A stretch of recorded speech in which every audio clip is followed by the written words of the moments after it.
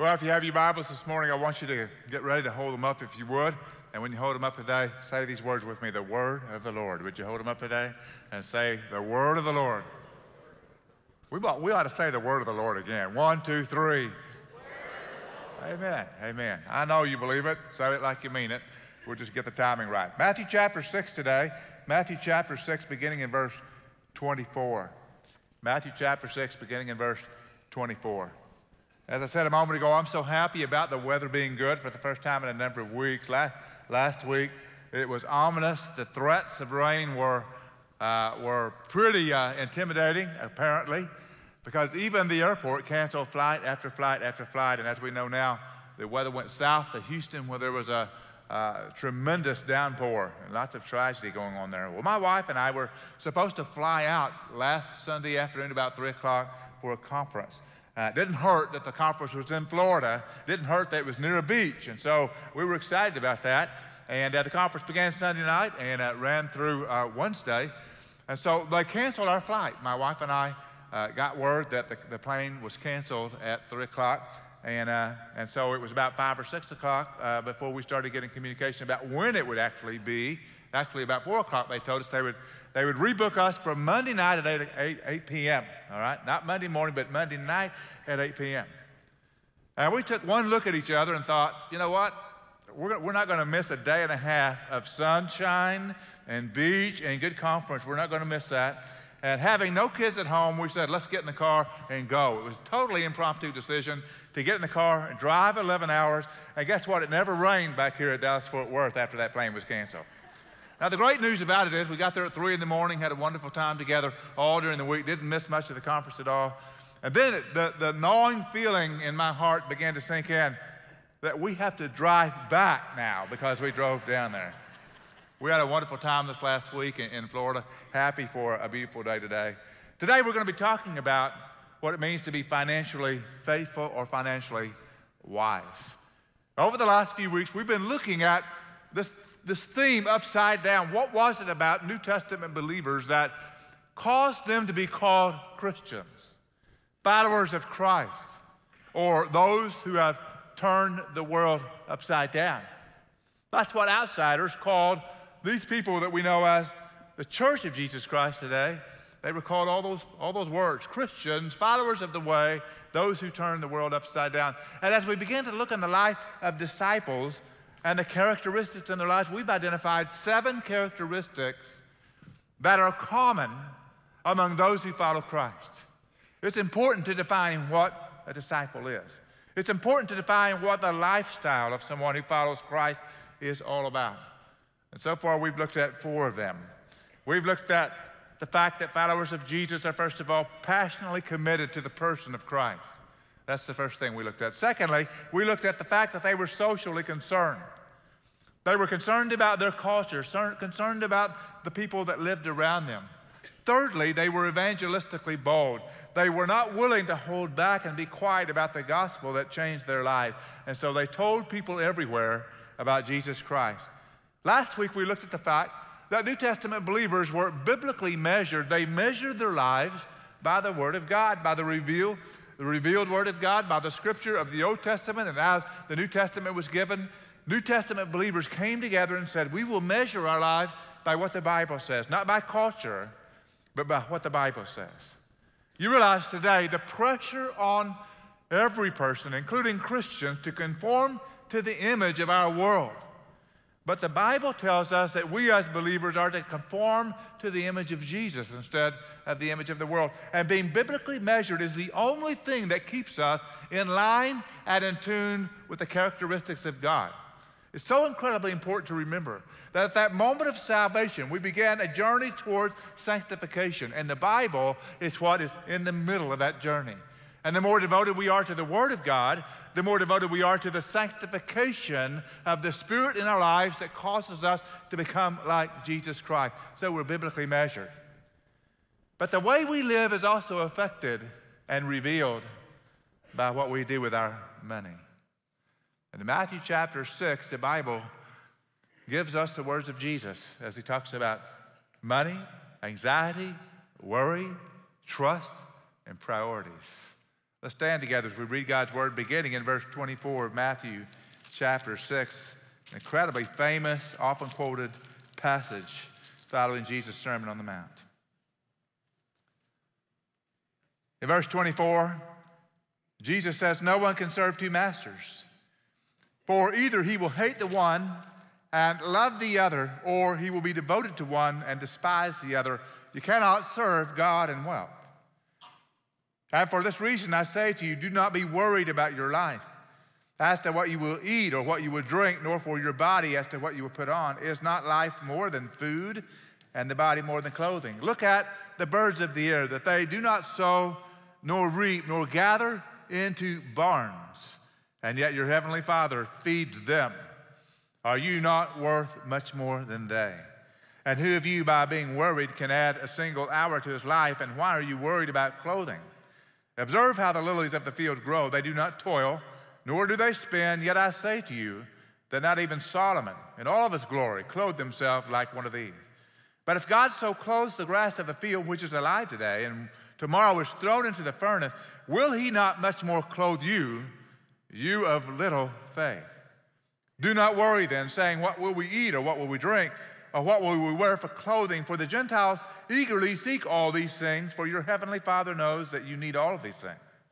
But, and here's the principle that Jesus coalesced all this around, but seek first his kingdom and his righteousness, and all these things will be added to you.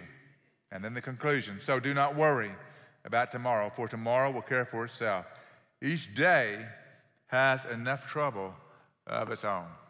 Wouldn't you say amen to that? Each day has enough trouble of its own. Father, today we ask you to take your word, apply it to our lives. We pray that you reveal, illuminate. Father, help us see it as a plumb line for our lives. And today, when it comes to money, help us to evaluate where we stand with that. We ask this in Jesus' name. Amen.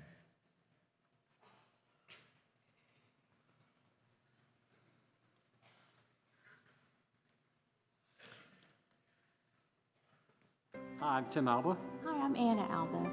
Well, I've been here at the church for 4 years, but before that, I was working in corporate for about 30. Literally, my whole career has been about working with someone else's money, being a steward of what someone else has entrusted to me. I mean, really, the way that we're making decisions with money here at the church is really about how do you maximize the effect of the donations that our people give. It's taking everything that they do and saying, what's the best way to maximize our mission, to otherwise impact lives, to touch the lives of the people, not only in this church, but of the community.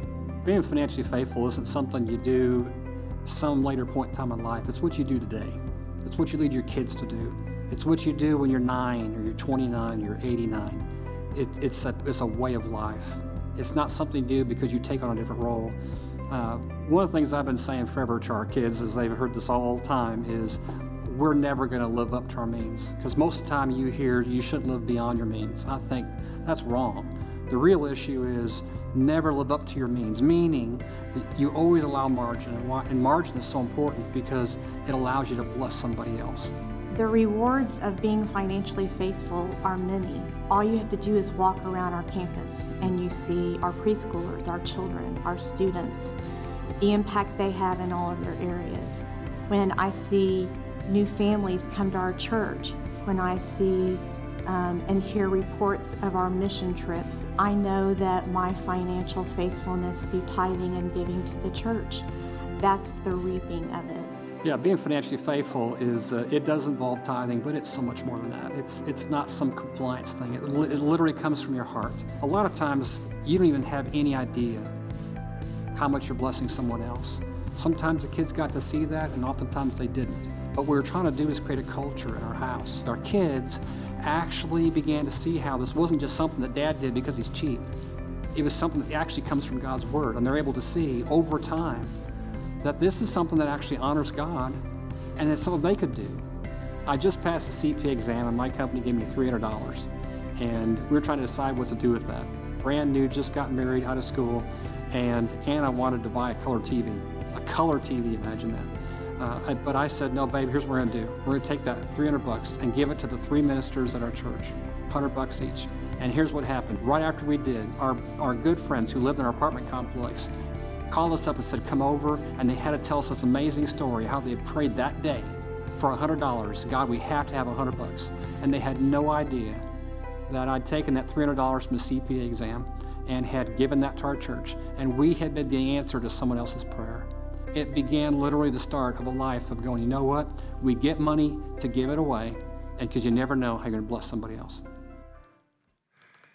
Well, that video makes me smile because of the intensity in the eyes of Tim Alba, and nobody lives it or believes it more than him, what he shared today. What we're talking about today are principles that ought to grip all of us whenever it comes to the aspect of finances. And of course, Jesus made this a key part of what he said in Matthew chapter 5, Matthew chapter 6. So today we're going to look at some principles out of the scripture that deal with the whole idea about money being financially wise or being financially faithful.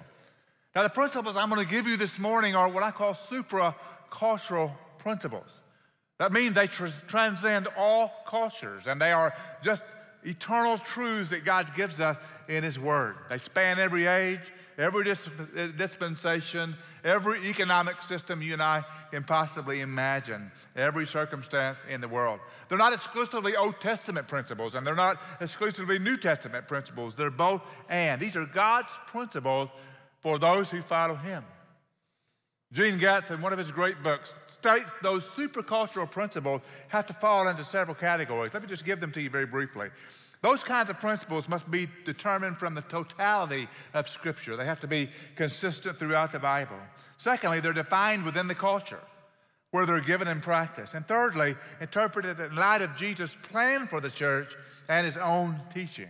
Let me give you 3 principles today. And then we'll get into the text and look at a caution, a command, and a guarantee. All right, are you ready? If you have your note-taking apparatus ready, it's time to put these down because these are keys. Number 1, the ownership principle. Here's the ownership principle, found all the way through the scripture. God owns everything. I just manage his money. Are you with me this morning? God owns everything. I simply manage his money. From the moment of creation onward, God has instituted and declared and helped mankind learn that principle. God owns everything. I simply manage his money. Principle number 2, the heart principle. My heart is tested by how I manage God's money. By what I do with my finances, what I do with my resources. I can even dive into my own gifts and talents that are non-monetary, non-materialistic. How I manage that, how I use that reflects my heart towards God. And my heart is tested by how I manage God's money. Number 3, the priority principle. God expects us to place his agenda first in spending. God expects us to place his agenda first in spending. So those principles should guide everything every believer does when it comes to a paycheck, when it comes to their material things, when it comes to their possessions or their plans. We go by that. Now think about how that impacts us. If God owns everything, as we just heard in the video, then we're simply managers of someone else's money, God's money. Now that doesn't mean that you only manage someone else's money if you're a money manager in a financial corporation or an investor, but you are really God's manager of the monies that he has given you. So that's an important principle to look at. And then that priority principle. What am I going to do with all that God has blessed me with? How will I one day give an account for all the many things that God has blessed me with, financial, material, or personal? How am I going to do that? And what does it say about my heart if I'm not doing that well?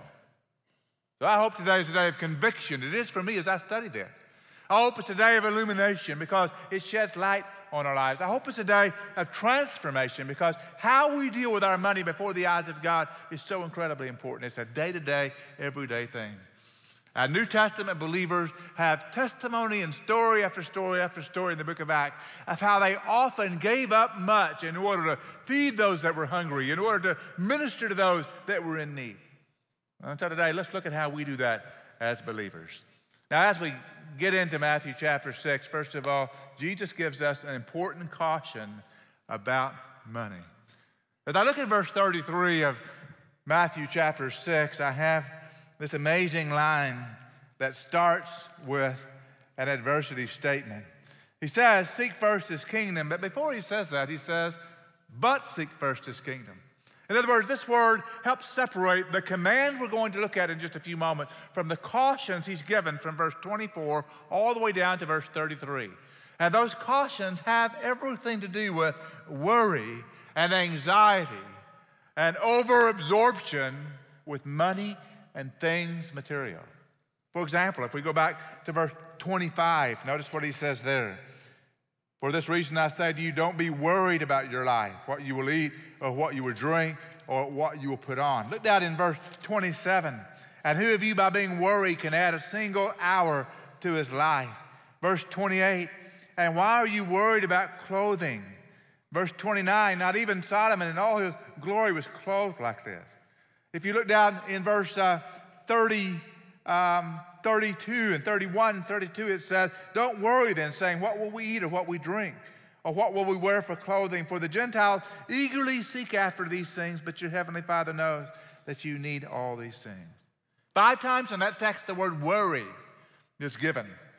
The word worry is a word that means anxiety. It means to be overly concerned about something. It means that we occupy our mind space and our brain energy on thinking about things that we want or believe that we need. It indicates a strong desire for something. I don't think it's hard for us to figure out that when we really seek something, when we really want something, when we really yearn after something, it begins to capture our heart. And it begins to capture eventually our treasure one way or another. Now, we live in the most materialistic society in the history of the world. So we live in a culture where the norm is to want everything you can possibly want and then to pursue it and seek it in any way you can get it. That's why the United States of America is in debt to the tune of $19.2 trillion. That's our national debt. And I believe that's a direct result of a materialistic mindset, a mindset that says we want what we want now. We're not willing to wait for provision. We're not willing to wait for paying it the right way. We just want it. Credit card debt in the United States of America, $946 billion. The average consumer in America that has a credit card has an average of 3.7 credit cards, an average of $16,000 to $20,000 of debt. And so we're living a life often where we want something badly and we go after it even though we don't see the provision for it yet. I don't know a person in the room that maybe hasn't had that happen to them.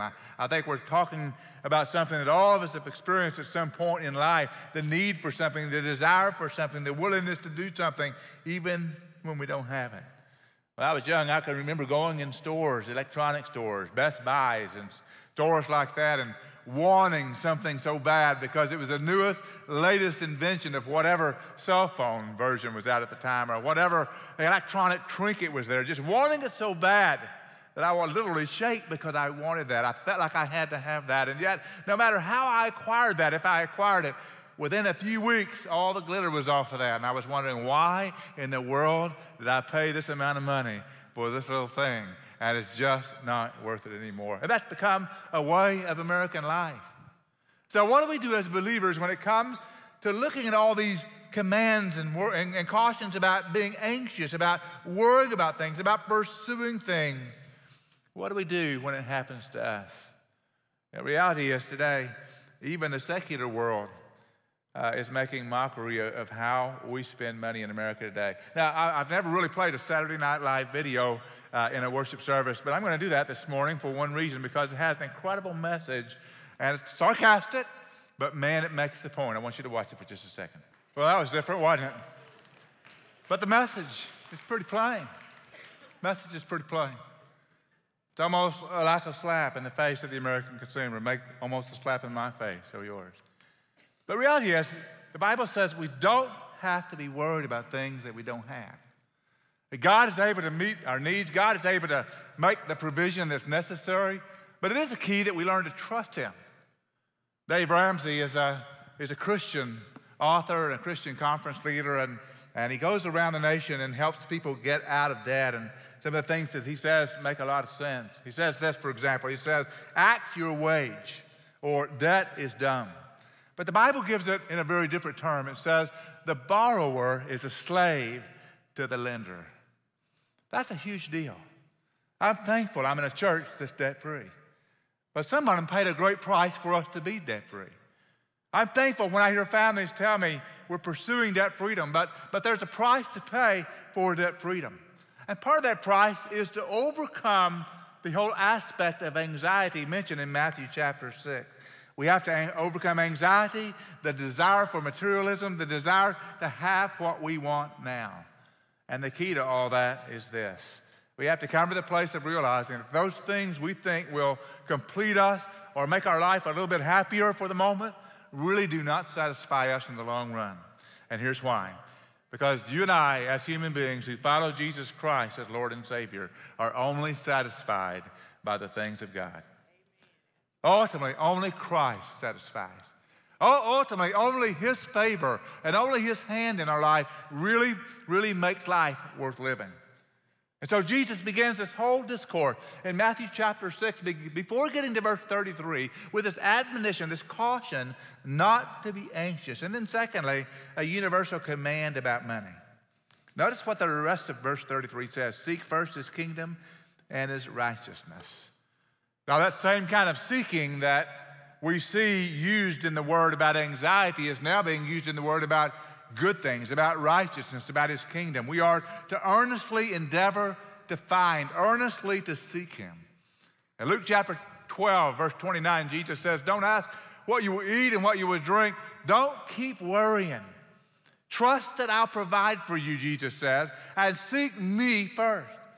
You see, when we begin to come to the place of saying God is the owner of all and provider of all, we go to Him instead of any other resource for all that we want or all that we need. So what do we seek? What do we seek? According to Jesus, we seek, first of all, His kingdom. His kingdom. The Bible tells us that the word kingdom means the rule of God, His commands, His precepts, His priorities, His values. The kingdom of God refers to the eternal kingdom that is His. That is on earth in the form of the church and the ministries that bring His name and His gospel out. All through the Scripture, these principles that I spoke of a few moments ago say that we are, first of all, to look to God's kingdom and the advancing of His message before we do anything else. In other words, put your money in God's work before you put it out anywhere else. Now, that doesn't make a lot of sense to someone that doesn't follow Christ. It doesn't make sense to the person that just trying to get through life. But once we come to realize who God is, what He's done, how He owns it all, how He provides for us, it makes complete sense that we come and give back to Him first and foremost. In the Old Testament, when God was helping His people begin to understand what it means to follow Him, there's a passage in Exodus chapter 11 I want you to turn to. Chapter 13, verse 11.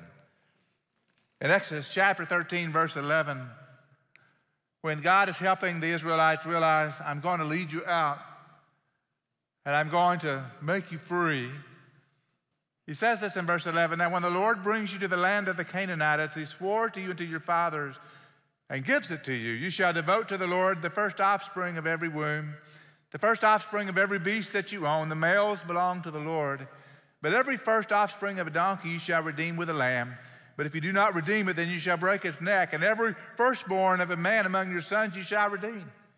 Now, we look at that text and we say, what is God up to there? But the reality is, if you continue reading, it simply says, when you redeem the firstborn to the Lord, when you give an offering to the Lord for that firstborn, what you're saying is, God, I acknowledge that you have set us free, you provided for us, you've given us a life and a calling. You are our Lord and our Master, and we will acknowledge that in everything that you bless us with. In other words, you honor the Lord with everything that you have. Give to God off the top. In Proverbs chapter 3, verse 9, you find it in a general principle way. The wisest man in all the world said this, honor the Lord from your wealth and from the first of all your produce. You know, when God brings you a paycheck, and I know today that having a paycheck from an employer feels a little differently from God providing something in what we would consider a supernatural way, but God provides supernaturally, He also provides naturally and normally. But when that paycheck comes, consider that paycheck does not just come from your employer, but it comes from God's ultimate provision. It's no less supernatural than when someone comes up to you and hands you a $1,000 check out of the blue. God has enabled you to have your gifts and your talents and your wisdom. He's enabled you to be surrounded by people that could help make you successful. He's placed you in a land where there is great provision because He wants you to be His steward. And as you are a manager of God's resources, you come and bring back to Him first so that you can say and acknowledge Him as owner of all, Lord of all, master of all. And you can seek first His kingdom. You see, when we seek first His kingdom, we're saying, Lord, I recognize that I'm not here on my own for my own purpose. I'm here for you. That's why when we talk about worshiping during our offering time, that's what we mean. We mean we worship God with the fruit of our lips, but we also worship God with the fruit of our paychecks. And as we come back to Him, we're saying, Lord, this is not just for the support of a church ministry, and this is not just for the support of missionaries around the world, even though it does that. This is not just for the hungry and the poor and the needy. This is an act of worship. This is how I say, literally, physically, materially, financially, you are my Lord, you're my God. Offering times ought to be a time of rejoicing, thankfulness to God that He's provided for us, and gratitude that we can give back to Him. It's the ability to say, Lord, you are my Lord. And even in these areas of my finances, even when it's difficult or tough financially, I still want to be able to say to you, you are the Lord of my life, and I'm going to give accordingly. So we give first to His kingdom, and we give that because God has called us to do it. All through the Scripture, we have different admonitions. We have the tithe mentioned in Malachi chapter 3, verse 10. And then in 1 Corinthians chapter 16, verses 1 and 2, it says that we are on the first day of the week to set aside according to how you've been prospered. We always teach this. We always teach that the tithe is not the end of all. The tithe is the beginning point of your giving. That's where you begin to give to God. That's where your faithfulness begins. But really, in the New Testament era, grace is far more than just satisfying the requirement of a tithe in the Old Testament. So the heart of it all is begin there. The only proportion mentioned in the Bible is that of a tithe. So we seek first His kingdom and His righteousness, but first of all, by giving first to God, that is financial wisdom as you begin. Then secondly, His righteousness. Now, the context about materialism and things and money, we have seeking God's kingdom first and seeking God's righteousness first. Now, that is just a reference to conforming to all He commands. Seek after God's character in your life. You could read it. Or it's doing what Jesus would do with the money God has blessed us with. And I've got to tell you, sometimes that sounds a little corny to say, what would Jesus do with my money if He had it in His hands? But it's a great prayer to pray and a great way to begin to think through your decision making. Because I have a feeling our finances and our spending would be a whole lot different if we began to ask that question. And when I ask that question, I come back to the stewardship issue. The Lord Jesus would be a wise steward of everything His Father provided for Him. And so we should. That means being a steward and a manager in our mindsets, where we sit down and actually ask tough questions, good questions, deep questions about how we use our money. It means being generous. It means not keeping it all for ourselves. It means not turning away the poor, because Jesus said the poor you'll always have with you. It means investing in the gospel. It means investing in missions. It means being able to say what we do with our money can have a profound salt-light impact on our world. All over the world today, people from all different backgrounds give money to causes they believe are important. There is no more important cause than the gospel of Jesus Christ around the world. There is no more important cause than the righteousness of God. So we have a lot to pray over. We have a lot of decisions to make day by day by day when we begin to say, Lord, we're going to seek first your kingdom and your righteousness. Financially wise people heed the caution about materialism. They also heed the command about seeking first. And then finally, they believe the guarantee. You know what the guarantee is? The guarantee is at the end of verse 33 of Matthew chapter 6, and all these things shall be added to you. Now, this is not a prescription for prosperity, but it's a prescription and a promise that says, all the things you have need of in your life that everyone else worries about and that you refuse to worry about because you're going to trust God with the priority in your life, God is able to meet those needs so that you don't have to worry about them. You don't have to be anxious about them. You trust Him with them, and He will meet that need. Literally, He states that everything you need, food, drink, clothing, and life, will be added to us. God will put it to you without your own efforts causing it to happen when you prioritize your giving before the Lord and your spending before the Lord. Years ago, back in 2004, 2005, 2006, and ultimately 2007, this church was in debt, $6.7 million, and something happened called the miracle. The miracle was an opportunity for people to say, we're going to trust God above and beyond what we normally give on a week-by-week basis over the course of however long it takes to remove this debt. And what happened was an amazing story. And that amazing story was that over 28 months, the Lord enabled this church not to be worried about debt, but just to prioritize the whole idea of seeking first His kingdom and His righteousness. And He enabled us to pay off the entirety of that debt. In July of 2007, we were on the stage, we had a note-burning ceremony, and all the debt was removed. And you can say amen at this moment, because that's a great moment. It's a great moment. Praise the Lord for that. But it came about because people were willing to say, that's a high priority in our life. Now, to the best of my knowledge, no one has come back to any of our leaders and said, you know, that was a bad move on my part to be involved with that debt removal.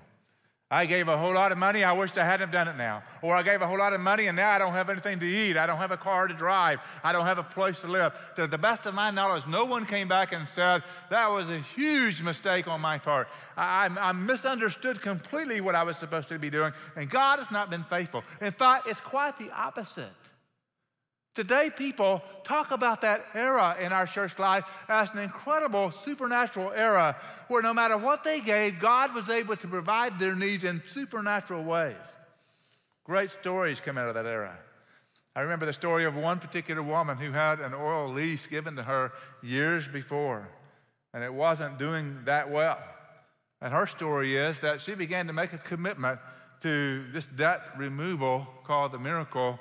And as she began to make that commitment over those 28 months, that oil lease began to increase in value because of oil prices going up.